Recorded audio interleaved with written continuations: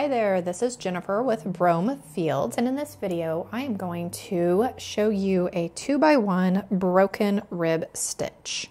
And this was requested by Judy. She wanted to see it pattern knit flat and in the round, so in this video I'm going to do it knit flat, and in the next video I'll do a version in the round. And this version, I do not have a border on it, so you'll want to increase the number of stitches for whatever size of border that you want on either edge or at the beginning. But I wanted to show you that it doesn't curl whenever you just have it all the way at the very beginning of your row. You don't have to do like a rib stitch at the beginning, because this is a rib stitch. It's just a little bit different.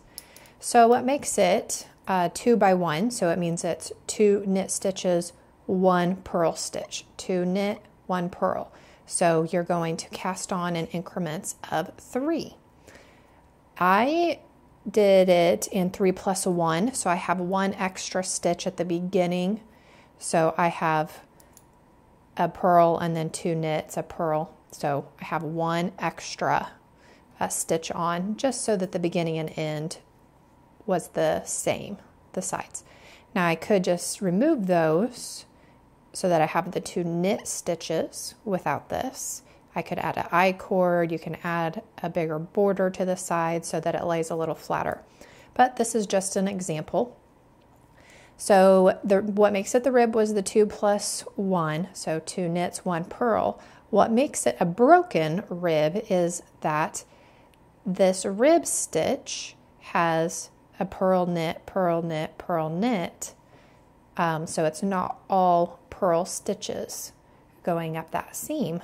So knitting on the front side of your work, you're going to knit all of the stitches all the way across. That just makes it, to me, it makes it easier. That way you're not purling all of your stitches on the back side of the row. So this is, so you have more knit stitches in your pattern than purl stitches.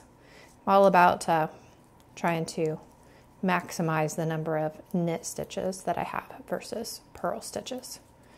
So this yarn that I'm using is a Cloudborne yarn. This is actually the first time that I have used this yarn, and I am really enjoying it.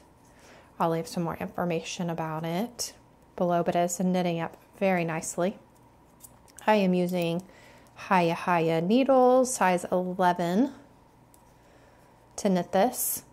All right, so that was the right side of our work. So on the wrong side, we're going to knit 1, purl 2 all the way across until we come to the end, and then we'll knit that last stitch. So we're going to knit 1 and purl 2.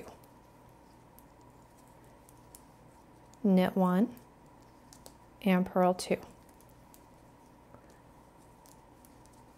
So when we knit this stitch, we're creating a purl stitch on the front side. So that's what gives it the broken look. That's why it's called broken. So I really like the broken stitch. It's one of my favorites. Adds a nice texture. So that was a knit 1. So we're going to purl 2, knit 1, purl 2, knit 1, purl 2. And then we're going to knit this last stitch so it matches our first stitch. So there you have 2x1 broken rib stitch. So it's a very pretty stitch. So I hope you guys enjoyed that, and I will see you guys in the next video to knit it in the round.